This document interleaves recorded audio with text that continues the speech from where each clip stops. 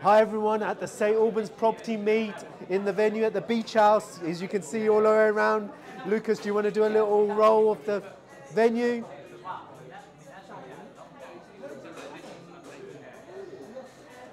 The weather's definitely got to people, not as many entrepreneurs as normal, but we'll be talking to a few, trying to get the insights on their property strategies, business strategies. Let's enjoy it and have some fun. Hi everyone, we're at the St Albans property meet. We've got the lovely Ellie who's going to give us a bit of insight. She's a real estate agent.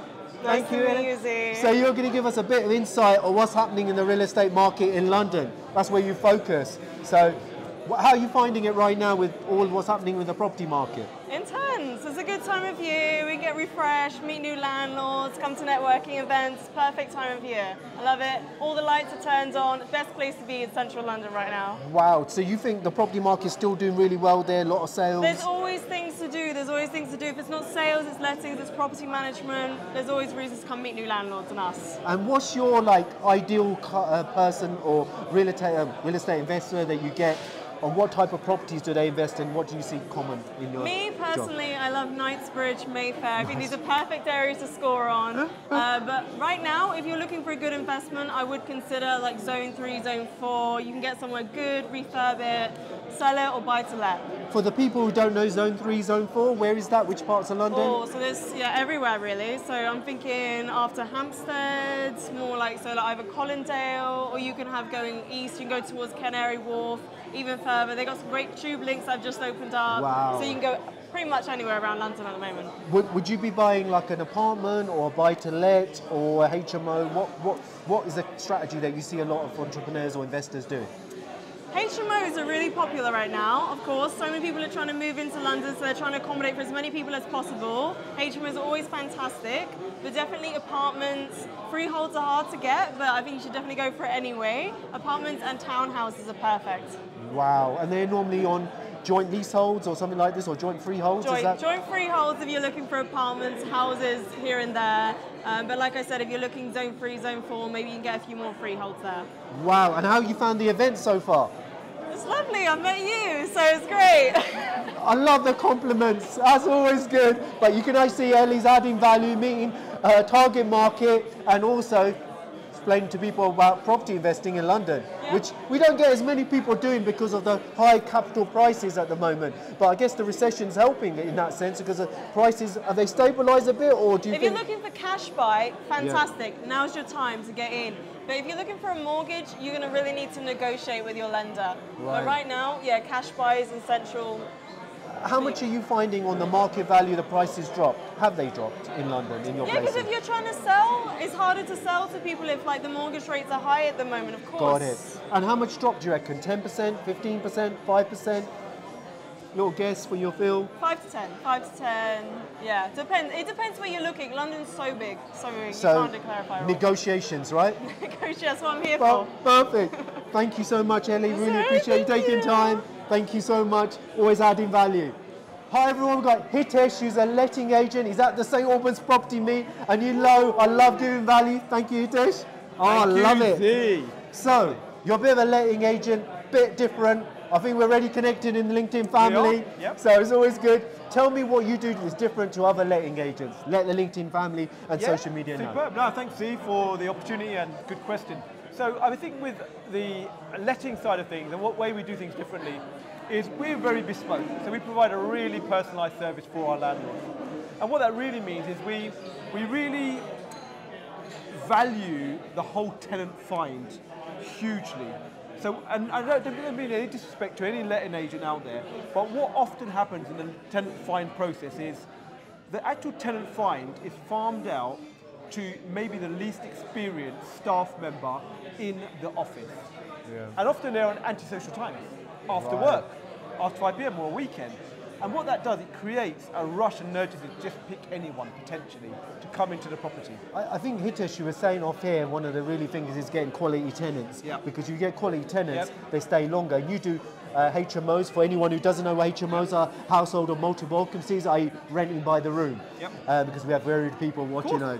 So obviously you specialise. What makes you different? Because you've got a lot of people on your books who are looking for rooms. Yep. They're, I guess, professionals. They're probably using as probably a 1 or 2 year strategy. That's the probably ideal code for HMO, probably. Absolutely. Is that fair? Yeah, absolutely. It's good. That's very fair. So I mean, generally we work with high-end work professionals.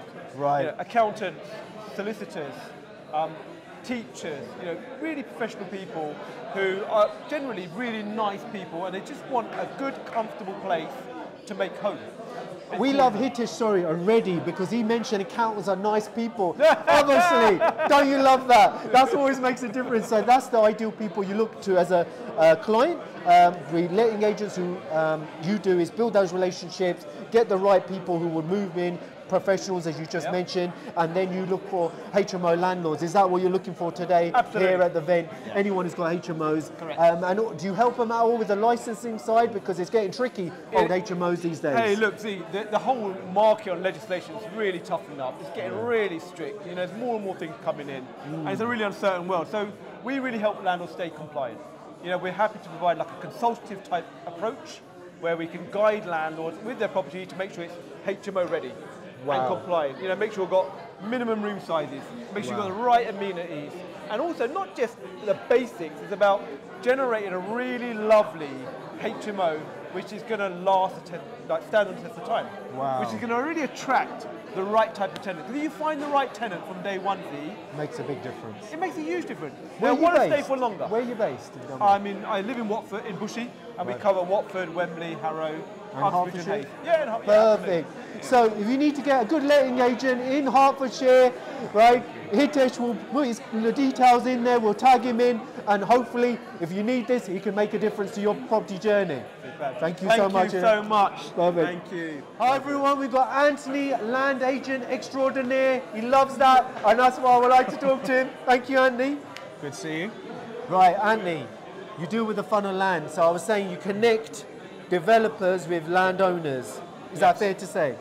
Yes, landowner, developer, it's a tricky little part of the industry. It's kind of, parts of it are very old school, it's all kind of relationship based. Of course. And I really enjoy that. So you're putting deals together. We get more involved in deals than maybe a traditional agent, and I sort of get involved where I can, quite often where people have gone maybe to a traditional agent with something that they think is a development opportunity. Right. And maybe a normal agent doesn't really know how to deal with it, or they don't understand the value in it. So that's where I can sort of come in and help them and either get the most out of the deal for the landowner, or negotiate the best deal for the developer. Sorry, jump in. I guess the key thing is, there's a number of different strategies, right? And you're just helping them. So one of them, for anyone watching when they get land, is planning game, which I see quite a lot. I guess one of the things that I see a lot of people struggle with without getting the right advice, love talking about tax and property and land, and is how they hold the land. Because a lot of people are not aware that you can buy in a SAS pension. And there's no capital gains tax in a SAS pension. So if you're doing a planning gain, that will be a good place potentially to hold it, provided you got a plan for it. Always get advice, look at your circumstances before they say Z gave blanket advice. He's just saying on that case. That's one way. I guess the other bit is, I guess a lot of people do JVs. Is that what you see a lot of? Or? Yeah, it's one of those where I think that's where I come in and can advise people a little bit on the best way to structure a deal, because there's so many ways to do stuff. There's, any one deal that we look at, buying a piece of land isn't buying a piece of land necessarily. It might be doing a JV with the landowner. It might be doing a JV with another developer or someone else who's funding it. It might be something where you can come in and get planning gain and you never actually own the property. You've come in, you've made an agreement, whether it's a land promotion, whether it's an option agreement, whether it's some sort of assisted sale where everyone can earn something out of it, but maybe you don't have to have this £1 million to buy a piece of land and expose yourself to all that risk. It's about creative finance. I work with a lot of property developers who buy land, and one of the things they don't understand is about structuring. And you've got to structure. So if you're getting incentivizing people and you're doing a development to build and sell, have you heard of something called investors relief? Yes. Yeah, a lot of people don't use that. And if you use that, you can actually reduce your personal tax down to 10%, right? You can even go further if you're actually a developer and you're going to repurpose and use that money again, and you're not going to extract it out, you can actually pay 0% on the sale, right? If you sell the shares of the company.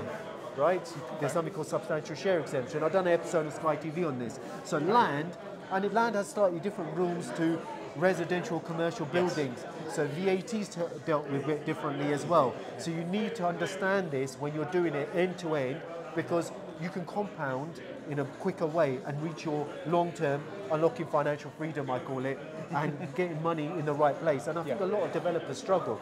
I guess for you, it's repeat clients, right? Yeah, definitely. That's one of the things I enjoy about working with developers, is that we can work with them again and again. You know, and you can be a little bit, maybe you found this over the years, you can be a little bit selective and work with the clients that you like working with and want to work with, and work with them over and over again.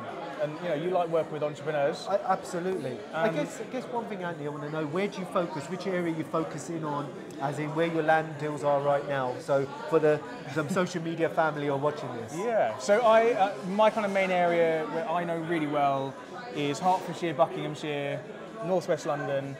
We do stuff kind of all over the home counties, but those are the areas where that's kind of my stomping ground. I know those very well. And that's where we've always working on deals in those areas. And are investors or developers getting good returns on the deals? Yeah, definitely. There's actually at the moment there's really good appetite from developers. Wow. Acquiring sites. They've got to be, as always, you have to be careful about the numbers, and you have to make sure that you've done your due diligence right. Yeah, you know, you're not in a place in the market where you can kind of wing your numbers.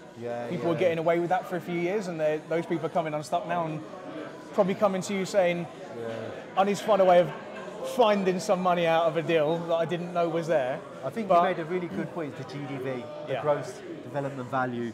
That is, I don't know what your feel is, but the developers I've seen, the really wise ones who've got a bit of cash, they're looking for 40-50% now. Right? Before they would have got away 20-25%, but that 20-25% because of building costs and labour rising so much, and the price of end value of properties dropping right now, we're at a weird time. You got to have a bigger margin. Are you finding that people are more wanting a better return and have a big margin compared to before? I would say, I wouldn't say everyone needs 40-50%, but you've got a bigger buffer there. People need a little bit more fat in the deal. They need, they need that bit of security, and where I guess it's coming out of a mentality of everything's going all right, we'll wing it, we'll get, it's only 15-18%, but we'll get away with it. You can't do that. You have to be so strict, and you have to. That's where I come in as well. It's when I do my due diligence on a deal and I do my figures, before I even give it to anyone, I'm very careful about that. And if anything's below. If anything's even close to 20%, I'll say, look, this is the deal. Be aware that these are the numbers. If you can make it work, brilliant, but it might not be for you. And I think you have to be really open with that. The same way, I don't dispense financial advice like you do, but we're all advising clients, and we all have to be very careful about how we advise them and the reputation that we have, and all of that. The reputation is really key, and it's also building a sustainable relationship. Sounds like you're doing that. Is there any particular deal right now that you're working on that you want to show or speak to social media family that you're looking to obviously get a return on, I guess? We've got a few deals around. I'll be a little bit careful because most of the deals I work on, off market. They have we've got to be quite discreet. The sellers want to be off market, but we've got things in Hertfordshire, Buckinghamshire, Berkshire as well. Wow. We've got something in a nice little plot, actually, a little deal if you've got developers who are looking for their first deal, a self-build builder looking for their first projects of their own coming out of client work. That's a smaller site. That's in Slough. That's a really good little shout. Which is kind of sub 200k purchase price. It sounds like we need to have a chat because I've got a lot of property developers I know. There you go. Fantastic. Anthony, thank you for adding value and giving insight from how land can make you money if you get the right advice and the right people around with you. Perfect. We're at the St Albans property meet. Now we've got Cole he's a construction expert, and he's done a lot of work and he's helped a lot of other entrepreneurs here at the St Albans property meet. So Cole, you're giving a bit of insight. You help develop properties, construct them for people, construct some of your own, and you're in HMOs where you've got some properties that you're doing investments. So you're doing a combination. How do you get time to do all that? It's been organised, having the right team. But I've been doing this for a very long time. So I've got a lot of experience, a lot of contacts. How long has it been since you've been in the construction and property world? Altogether 30 years. Wow. experience, right? Yeah. So you've probably seen pretty much nearly every type of project by now. Well, yeah, we've done. I mean, I used to do buy-to-lets, and then me and a friend got into developing properties. We did that for, a few years. That was a really good business. More recently, I've been doing HMOs, which have been working really well for us. And then next year me and my business partners, we're going to sort of carry it on. But yeah, on the construction side, well, I've always done construction. I started in construction actually by accident. Wow. Because when I was working in London, I had a team. And they were really good, but when we weren't busy, I'd get them working for other people. Got it. And then eventually they'd move to construction. It's quite smart. I see a lot of forward-thinking construction people or in the building industry, what they do is they have their own projects and they make sure they fill up the time, because you've got to have them both running, because when things are delayed, you don't want people just sitting there, you want to still get value. And absolutely. That's what a lot of people and the thing is, when you find good people, you need to hold on to them. Yeah, absolutely. And that's one of the biggest challenges, is finding the right people. I think one of the other things we were talking off air about it was about brands.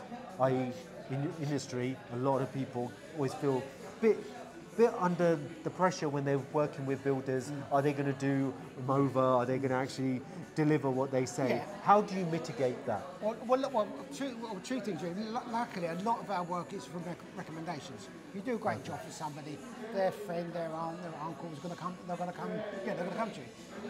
Also, it's been transparent from the day one. You've got to be honest with people from the get-go. And you tell them, you tell them stuff they don't want to hear. But you're telling them for the right reasons. Do you know what? I have that in my profession as well, because I run an accountancy tax advisory about this, right? That's my specialism, one of them. And what I find is sometimes you have to give bad news, but our job is how do we mitigate it? How do we make them think differently? The same with yours. You're managing people, right? Yeah, I suppose when you're going to give them news they don't want to hear, you've got to give them the silver lining. Because it might be like, you want to do this, that ain't going to work, but if you thought about this might work for you.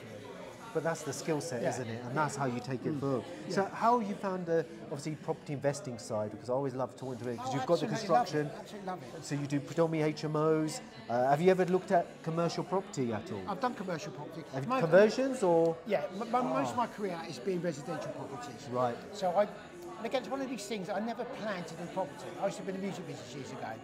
And then I got involved with a friend of a friend, and we ended up buying properties together. Wow. And we would just, we convert them, split them into flats, that sort of thing. Do like a title split and all those stuff. Yeah. There's a huge value, and if you structure that, you can do it quite efficiently. And a lot of people. That's the thing, because we went in, we were green as cucumbers when we got into it, don't get me wrong. But over time, we got really good at it. That's how you differentiate. You can't necessarily teach someone that. It's whether they've got that creativity or not. That's right, yeah. And I think that is the natural bit. Listen, Carl, obviously, we'll include Carl here. If you want to hear about construction in Hertfordshire, I assume it's Hertfordshire that you predominantly deal with. Yeah, make sure you can contact him through the LinkedIn comments below or any other social media channel you're seeing. And I'm sure he'll keep upset and come back to you. Absolutely. Thank you, Carl. Mate, thank you. Thank you so much. Perfect. Right, everyone, we had a great St Albans property meet. We've got Craig, who's one of the people who runs it with Julie, and Julie's still looking after some of the entrepreneurs that have come to the event. So she's over there. Craig, thank you always having us here. Really appreciate it. And thank you for letting us speak to so many entrepreneurs, because everyone in the LinkedIn family along social media knows I love talking to entrepreneurs and getting their views on all this. You've been telling me that you've been going viral recently in TikTok. Yes. Tell me a bit about that. We've got this development project in Andover, which was this house that was built in 2015. Wow. And the people who moved in, unfortunately, had loads of issues with the original developer. Wow. They have literally gutted the entire place. There are no ceilings, no walls, no kitchen, no bathrooms. So we have bought the shell from this. So I did create a little TikTok, slight clickbait title saying, have we bought a money pit? Well, it's gone a bit crazy on TikTok. It's had 470,000 views on TikTok. Wow. And then somebody completely independent then shared it on the local Spotted in Andover Facebook group, which only has 30,000 subscribers in a town with a population of about 50,000. Wow. Well, just before coming out tonight, I checked it. It has been viewed 770,000 times.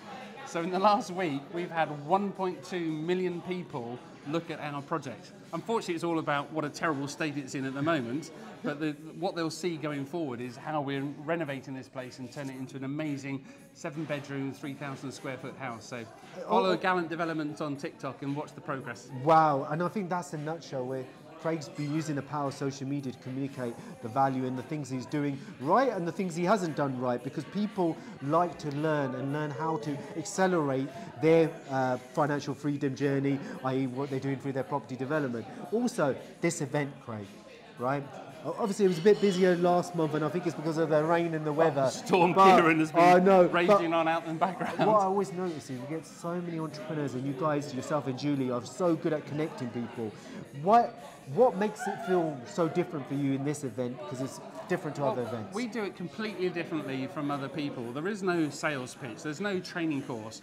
This is about property people helping property people. Yeah. We have over, I think it's 190 people on our WhatsApp group. If you've got a question, you can only become a member of that WhatsApp group if you've actually attended this show.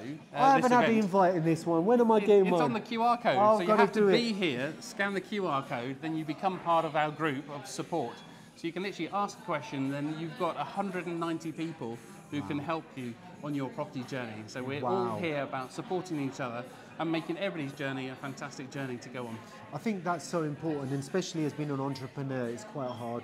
It's quite a lonely world, and these are kind of events that you go to, meet people like Craig and Julie, will help you connect with people and build up a family of some sort, in the sense from an entrepreneur's perspective, because very few people know how other entrepreneurs think, and the only ones that tend to do is when they're in the same boat. Craig? So, good example for today, there was a lady who came up who said she needed some help with designing a kitchen. So I happened to meet somebody earlier in the evening who designed kitchens. It was her first time to the event as well. So let me introduce you to each other. So as Debbie was talking to Hazel about this kitchen, it turned out it wasn't just the kitchen she needed redesigning. She's trying to sell her house.